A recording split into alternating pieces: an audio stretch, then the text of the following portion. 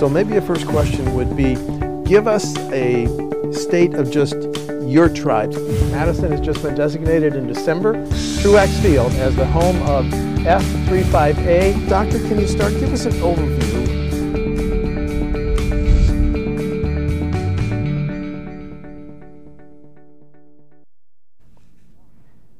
When Mr. Steil went to Washington, that would be first-term Republican, 1st District Congressman Bryan Steil, he found that the U.S. House, in which he just joined, had gone Democratic.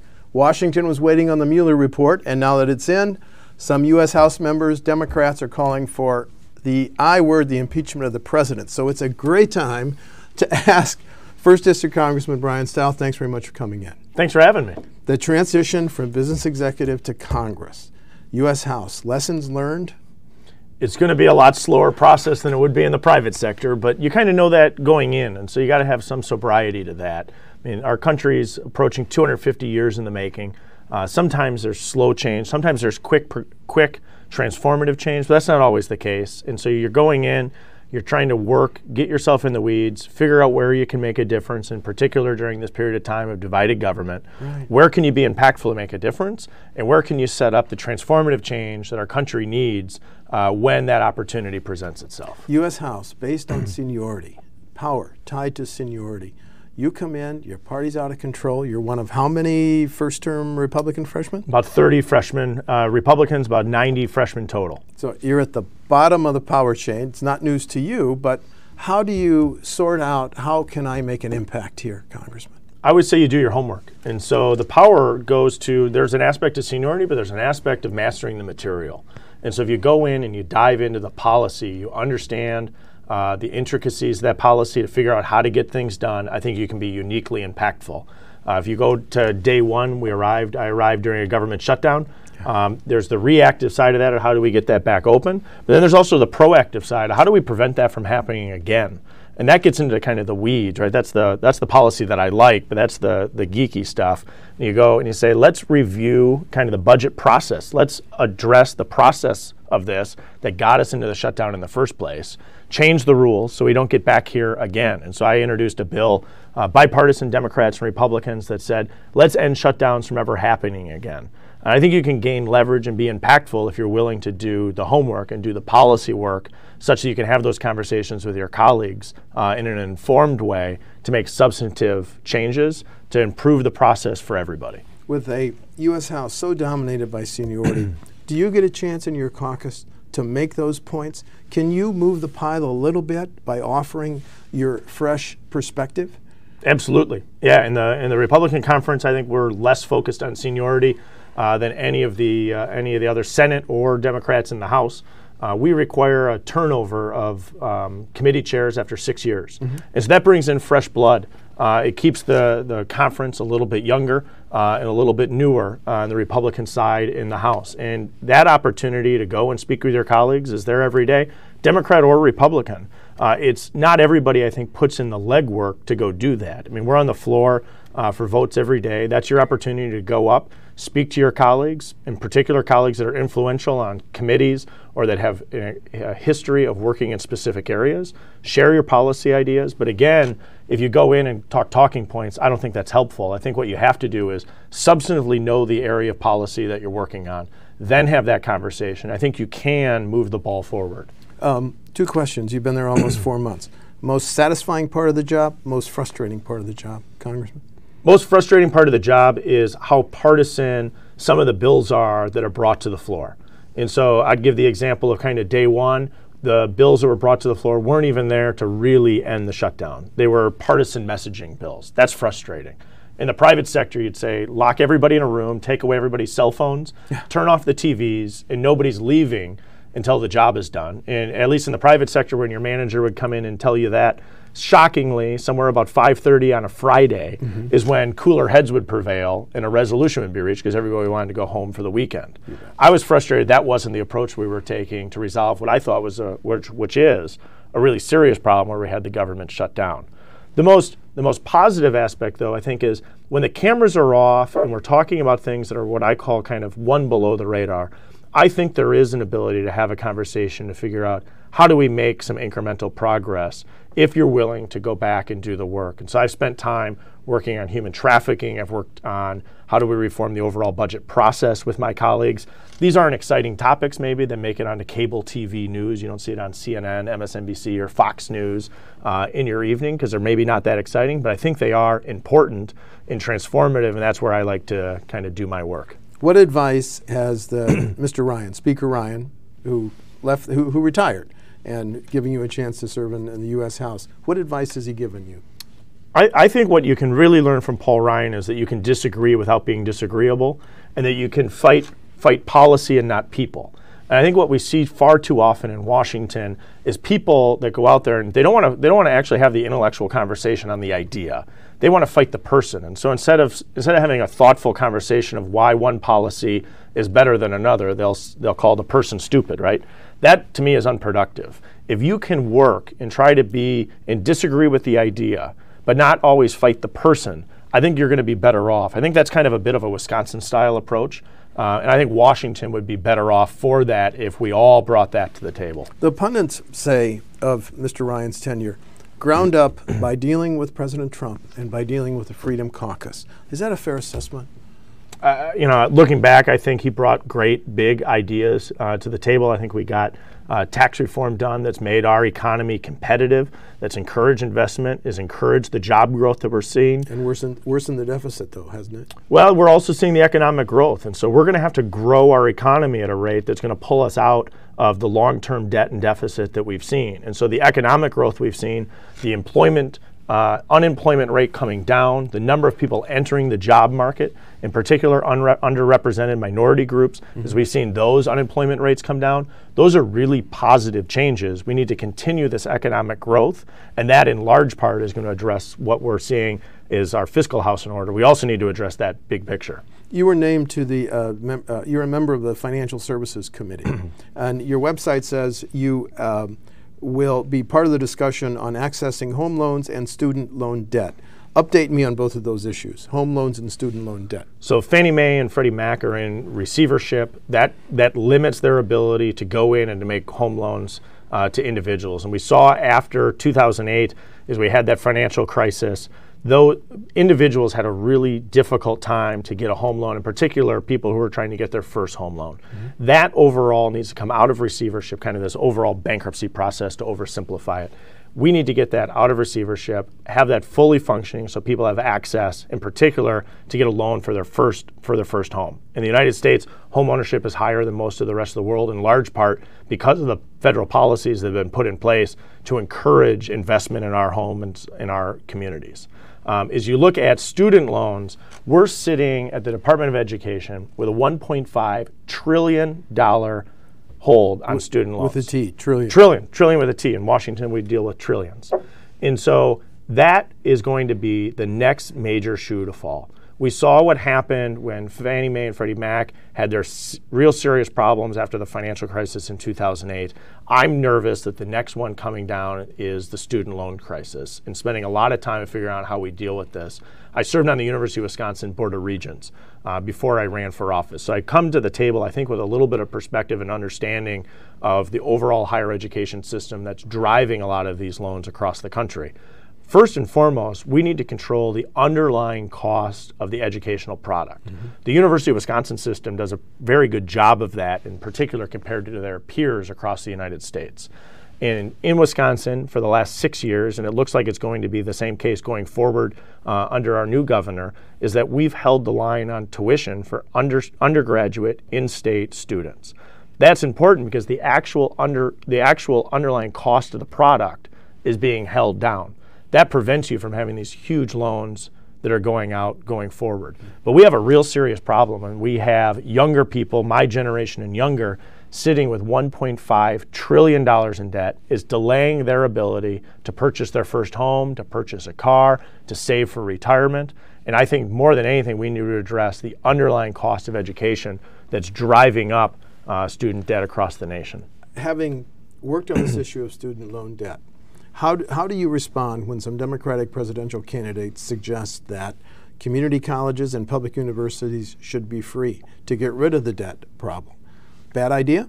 Well, I think you need two things there. So one, you do want investment by the public sector, and the state of Wisconsin is a great partner in investing in higher education. But you also want students to have skin in the game. So you want to have both. If it's free, it distorts the market, and now people will take this resource without thinking it all the way through. So you want to make sure that students have some level of skin in the game. You don't want to give things away for free, but at the same time, you want to make it affordable and accessible. And so I think having that partnership is a good track that we've done. The other piece of the puzzle, in addition to the total cost of tuition, is the living expenses side. And when you look at students that are coming out, the average student in the state of Wisconsin is roughly $30,000 in debt per student. That's after a 4-year bachelor's degree. Yep, that's the rough math to kind of scope that out. And you think about, there's the tuition piece of the puzzle, but there's also the living expenses. And to get students through in 4 years instead of 5 is a huge piece of that puzzle to cut down those living expenses. And so when you're talking about just the tuition, that's one piece of the puzzle. The other piece of the puzzle is the living expenses side. How do we make sure that students who are taking out debt for their living expenses are doing that in as cost-effective way as possible? Because that, when compounded after they graduate, if they're paying back a cell phone bill from 8 years ago and a compounded interest, that's a real serious problem. If they're paying that back on the actual underlying education, that's a proper investment. It makes a little more economic sense. Well, just one follow-up question on this issue. How do you feel about the idea of refinancing student loan debt, which is an issue in Wisconsin? The governor brought it up in his budget message. And how do you feel about the concept of forgiving student loan debt, which some say would be irresponsible? I think you create a moral hazard where you simply go in and forgive student loan debt. Okay. I think that creates a moral hazard for generations to come, where people will no longer be economically rational in taking out the student loan if you think that there's a high likelihood that that debt's going to be forgiven. So I think that's a real serious risk. I think as we look at the refinancing and we talk about how can the state invest and help students, I think more than anything is focusing in on the original cost of the product in the first place. That prevents the whole conversation going forward. If we can address how do we deliver an educational product that's high quality in a more efficient way where we can limit the actual cost of the underlying product. Okay. I've not read the Mueller report. I don't know if you have, but you've certainly read a summary. Your reaction to it, sir? I think it's positive that what we don't have is evidence of collusion. I think that's positive. It allows us now to take our step forward and go back to doing the work that the American people want to see us do, which is how do you prepare workers for the jobs of the future? How do you address this? How do we continue our economic growth? How do we lower the cost of healthcare? So I think that's a big positive. We also continue to see evidence that Russia has been involved in trying to destabilize democracies around the globe. And as we are less than 2 years away from the upcoming United States election, I think that puts that at the front burner, that we need to make sure that Russia is held in check. That's the Russia destabilizing Ukraine, Georgia, Syria, getting involved in the French elections, the United States elections. We need to have a real serious conversation to make sure that we're putting in place and checking Russia's attempts to destabilize democracies around the globe. Do we need a, I'm going to use the overused term, blue ribbon panel to be sure that there are preventative ways that Russia cannot influence in 2020 as it tried to influence in 2018 and the evidence in 2016? I'm open to any reasonable approach as to how we limit Russia's actions to try to destabilize democracies around the globe, including our own. If that's a blue ribbon commission, if that's other approaches, I'm willing to sit down at the table and have a nonpartisan discussion from a national security standpoint as to how we're going to do that, and then to hold Russia accountable for their actions when they do that type of behavior. The most liberal Democrats, including some of those running for president, say the House should begin impeachment proceedings. If it did, would we have a constitutional crisis on our hands, Congressman? I don't agree too often with Nancy Pelosi probably on everything, but I think she's actually pretty logical there that I think I don't think moving forward with an impeachment process is productive in any way, shape, or form. I think what we see is people kind of talking to their base on the far left, trying to gin up their presidential ambitions by talking about impeachment. I don't think it's productive. And I don't think actually we're going to actually see that in the House. There's kind of ongoing investigations in the House for this and that. I think that partisan bickering is what frustrates so many Americans. I think most people that I talk to day in and day out want to see Congress focused in on key issues that are affecting them every day, not the partisan bickering that we get and that is so frequently on our cable TV news. Well, if Robert Mueller and former counsel Don McGahn appear before Congress, well, do you think that they should appear to clear up some of the questions raised by the Mueller report? I voted to make the Mueller report public. I think it's good that it's now available for everyone to read, including Congress. And I have no problem with them coming and testifying before Congress. Okay. Any specific questions you might ask? I mean, you're not on the panel. I won't be on the Committee of Jurisdiction. We'll see what kind of questions the Committee of Jurisdiction asks, and I'll be paying attention closely. Okay. Let's turn to President Trump. Why should he win Wisconsin in 2020? I think he made a really clear case in 2016 about the economic growth that we need to see. We used to talk about, the new normal of economic growth being 2% growth. Well, we've thrown that to the wayside as we've actually gone in and made very serious and positive changes to our economy, in particular some of the tax reform that makes us competitive on a global scale. I think as we see some of this economic growth, it's the result of some of the good economic policies that have been put in place. And across the board, these conservative policies have been implemented. We're reaping the benefits of them. And I think when you go toe-to-toe and talk about the economic policies that have been put in place, it's a pretty clear case as to why it makes sense to reelect. Personal style. Do you wish he wouldn't govern by tweets? Yeah, I have a totally different approach. I'm not here to coach the president. But my approach, I think most people in Wisconsin's approach is different, but to each their own. I mean, the American people clearly support it. I support the policies. I wish sometimes he probably would behave and tweet differently, but I'm not here to give advice to the president. How has President Trump's first term been good for Wisconsin and the first district? I think first and foremost is you look at the economic growth that we're seeing. We're looking at companies investing in Wisconsin. And why do you care about that? Because as we've invested in Wisconsin, we've seen a tightening of the labor market, and you care about that because that's what drives wages up. And we're starting to see the beginning of wage growth. We're behind where we need to be. There's room for improvement. But when you start to see this progress, where we start to see the unemployment rate come down, people joining the labor market, wages starting to move up, we want to continue that process to see wages increase for people across the state of Wisconsin. And turning and going back to the failed economic policies of the past is not a step forward, that's a step back. And the people that I talk to want to see this continuation of economic growth. They want to see wages rise, and I think we're on the path to do that. Well, the Foxconn campus in Mount Pleasant is in your district. Yeah. Given all the discussion back and forth, what do you expect a year and a half from now? The investment by Foxconn in the Mount Pleasant campus and the number of people they're going to employ in Wisconsin. What are you hearing? I'm encouraging everyone to come and invest in Southeast Wisconsin. I drove by the Foxconn campus yesterday on my way to University of Wisconsin Parkside. They're moving and making progress. The contract with them is between Foxconn and the state of Wisconsin. That's not a contract that I am involved in or will be involved in the future. I'm focused in on how do you put in place federal policies that encourage everyone to come, invest, and hire people in Southeast Wisconsin. And the refrain that I get time and again, if it's Foxconn, if it's Herringbow, or if it's a local company looking to expand, and I talk to folks and I say, why are you expanding right here in Southeast Wisconsin, in Racine County and Kenosha County, in particular that I-94 corridor from the Milwaukee airport to the state line, which is seeing just exponential economic growth. Mm-hmm. Time and again, they say, look, we need to have all these policies in place, keep doing that piece of it. But we have the best workforce here in the state of Wisconsin, not just in the United States, but anywhere around the globe. And I think sometimes when you're from Wisconsin, you see it day in and day out, you forget how great our workforce is. And you really get that perspective when you talk to people that are making decisions on a national and on a global scale. Their decision-making process of why they want to come and invest in Wisconsin is we have the best workers anywhere in the world, hands down.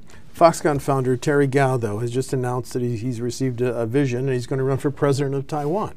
Do you think that will take his eye off the economic development ball for Wisconsin?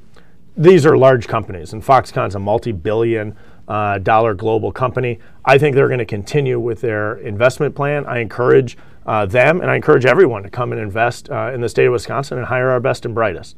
We'll see what actually comes out of that. I don't have a crystal ball into any company's investment decision. What I can do is stay focused on making sure we have policies in place that encourage investment and encourage hiring right here in our state. You came to Congress from the private sector, businesses. Are businesses in the 1st District telling you that they're being hurt by the tariffs, the whole tariff debate? We see real struggles off the tariffs. In particular, Southeast Wisconsin are net users of aluminum and steel. We don't produce aluminum and steel really in Southeast Wisconsin at all. And so we need to get through this phase into the next phase. And what I mean by that is the president came in and shook up the trade agreement process, which is good in the sense that we had trade agreements that weren't as fair to American workers and American farmers as they should have been. He shook things up. We're feeling that pain right now.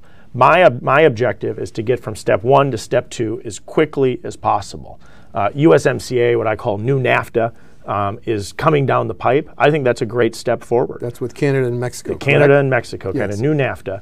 And if you take one example out of that, for years, Canada's had a very convoluted milk pricing scheme that makes it very difficult for Wisconsin dairy farmers to take our milk and to export it to Canada. That doesn't make any sense.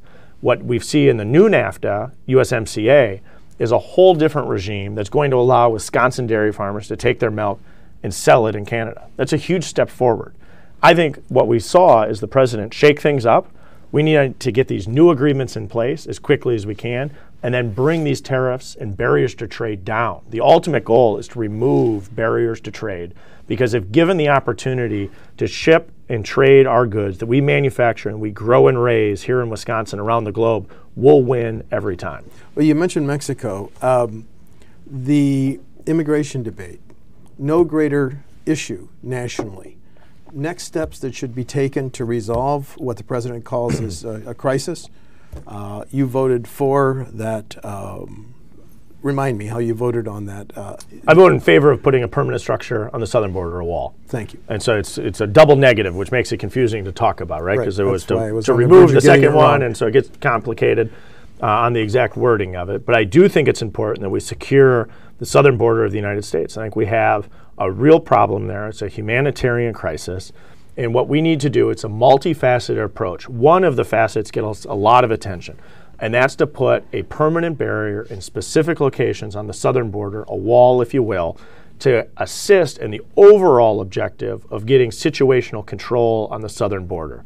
The other pieces of that puzzle is technology and manpower. And so when you talk to the Border Patrol and individuals who are involved in Homeland Security and securing our southern border, it's a multifaceted approach that's required.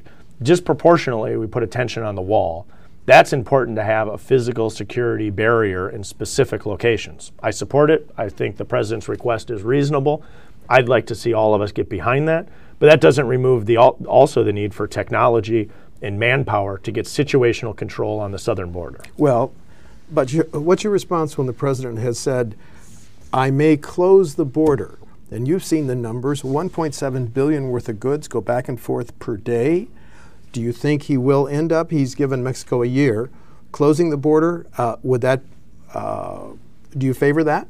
I'd like to not see us get there. I'd like to see us actually just go and secure the border in a rational and thoughtful way. Everybody's got their negotiating tactics as to what they want to bring to the table to negotiate. I'm focused in on what is the end result that we need to get. We need to get situational control on the southern border. I think there's 3 key facets to get there. I think it's manpower, technology, and physical barriers. And I'd like to see us back have a rational debate, actually talk about the policy. I get frustrated with folks on the far left and maybe folks on the far right that don't want to talk about the substantive policy that's going to get us an end result that's going to actually get the situational control that I think everybody more or less agrees that we need to be able to have on the southern border. What about cutting off foreign aid to Honduras, El Salvador, and Guatemala? I think that's also kind of this broader negotiating tactic. I think when you look at the push, right, that's encouraging individuals from those 3 countries in particular to take the journey to the United States of America, we need to make sure that those countries are putting in place policies that make their countries safer, more secure, economically secure, and physical safety security. that's what's pushing those individuals. And we need to have that conversation with those countries, I think, as a bit of a negotiating tactic to talk about fully removing the funding for those countries. But I think we do need to make sure that those three countries in particular are doing their role of making sure that they remove this necessity for the push. And for a basic humanitarian aspect, we need to make sure that countries in our hemisphere are safe and secure. I mean, I think that's a broader conversation that we need to have. Okay, but at the moment, you don't support cutting off foreign aid to those three countries. No, I think it's a bit of a negotiating tactic, but I think we do need to bring those countries to the table and let them know that we're serious, that we're providing financial assistance to these countries. And in doing so, they need to reciprocate by putting in place policies that make their countries safe and secure. More and more Democrats in Washington seem to be lining up in favor of this concept, Medicare for all. Bad idea? Terrible idea. Why? What it's going to ultimately do is destroy our overall healthcare system as we know it. It's unaffordable. It's a $32 trillion program by many accounts. It ends employer-based healthcare. The United States has a major issue with the rising cost of healthcare. Shifting that purely onto the taxpayer and removing our current structure in place, I think, is the wrong approach. What I think we need to do is put more power in the decision-making process with individuals and doctors. One aspect of this is health savings accounts. That's not, and I think where the problem here is on the right on this conversation is there's not always a silver bullet that one idea addresses all of our problems. But what we need to do is know that and then figure out where are these areas where we can focus in to lower the cost of healthcare. Again, going back, the health savings accounts empowers individuals and their doctors to make healthcare decisions that are in their own best interests. It allows them to drive down the cost of healthcare and improve quality. I think we need to continually look for areas where we can lower the cost of healthcare. And we're going to see a lot of discussion about prescription drugs coming up here in the next few months. There's a lot of ideas on the table to make sure that we're in the same way lowering the cost of healthcare. But I think moving to a socialized medicine approach that we see leads to rationed care and leads to lower quality of care, and I don't think we should be moving in that direction. Well, 19, soon to be 20 with Mr. Biden, Democrats have now announced for president. Who do you consider the 2 or 3 most serious potential candidates against President Trump next year? We'll see who comes out of this. I mean, it seems like it's a who's who of running. I feel like every day somebody from the House or the Senate joins the group of Democrats that are running. They're obviously going to end in Milwaukee, and we'll figure out who they choose. I'll let the Democrats figure out who they're going to run for president. But I do think that the economic policies that President Trump has been putting in place over the past handful of years is what's leading to our economic growth. And I think it's a clear case for re-election. Do you think we're making any progress with North Korea? You know, it's hard to really tell what's going on behind the scenes. I do think we launched another test, although not not a ballistic. Right. And so you get into this conversation on the national security side. I do think the fact that these countries are willing to come to the table and talk is a real testament to the fact that we're holding countries accountable and we're properly reinvesting in our military. Our military, for a handful of years under the previous administration, I think had been underfunded and been gutted out. I think the reinvestment that we've seen in the United States military has been positive and has brought countries back to the table to negotiate. We need to negotiate with a big stick. I think we're getting back in the position to be able to do that. It's hard to tell what's going on behind the scenes exactly with North Korea. I'm always cautiously optimistic that we can reach a proper resolution. But North Korea, until they show a sign that they're willing to take a step forward, we need to continue to put maximum pressure on North Korea to come to the table. 2 final questions. We're almost out of time. You are co-chair with an Illinois Democrat of the Middle Class Jobs Caucus. What are realistic goals for that caucus? I think more than anything, in my conversation with my colleagues across the aisle and saying, let's find areas where we can work together. There's all this partisanship on some of the transformative change, but where there's areas we can work together, we're very focused in on workforce development. How do we make sure we're preparing individuals for the jobs of the future? How do we make sure that decision makers, in particular education decision makers, have the flexibilities that they need at the local level to respond to the workforce needs that they're seeing right here in our home communities? And then the final question, this is my term. Are you optimistic that the dysfunction, my term, in Congress, progress can be made before the November 2020 election, or are you more hopeful about the long-term prospect of ending my-term dysfunction? Let me bifurcate that. I think that you can get stuff done if it's below the radar. So if it's not something that's interesting enough and sexy enough to be on cable TV at night, if you're talking about flood insurance, export-import bank, terrorism risk insurance, I think those are things that we can work together to get done, and that's where I'm in the trenches working every day to result in actual policy achievements that benefit the American public. Those aren't the transformative changes that we also need. I think the transformative changes where we address some of our rising costs of healthcare, where we're seeing our debt and deficit continue to slip away, that transformative change, I think, is going to be much more challenging in a period of divided government. But I am optimistic that after the 2020 election, we're going to come back to the table and really work to tackle those bigger issues. First District Congressman Bryan Steil, Republican from Janesville. Thanks for the 4-month update. Hope to see you back soon. Thanks for having me. Different update. Absolutely. And report card. Thank you. Thank you. Thanks.